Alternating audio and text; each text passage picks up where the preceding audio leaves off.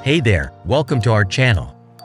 Today, we have an interesting topic to discuss that many Android users might be curious about. Have you ever come across an app called Android Intelligence on your Android phone and wondered what it is and why it's there?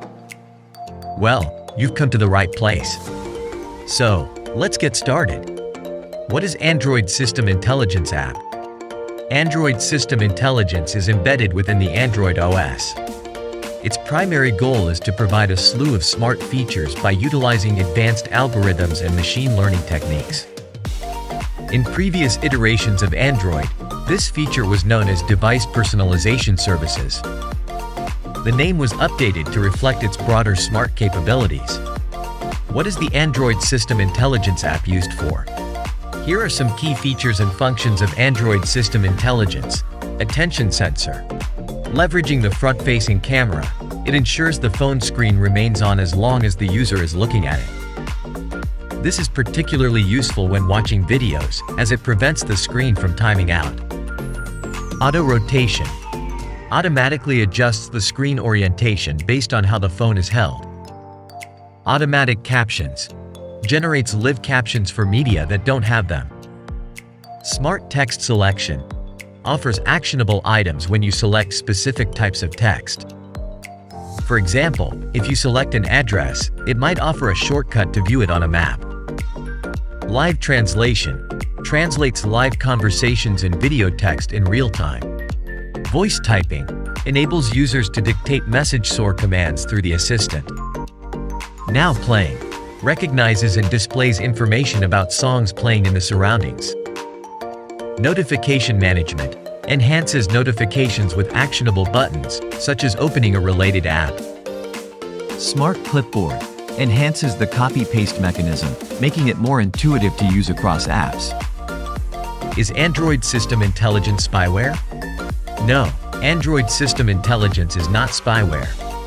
It is an official and integral component of the Android operating system developed by Google. Its primary purpose is to enhance the user experience by supporting various smart features like live translation, attention detection, automatic captions, and smart text selection, among others. While it does process user data to provide these functionalities, it is designed to adhere to Google's privacy and security standards. Users are always encouraged to review permissions and settings to ensure they are comfortable with how their data is being used.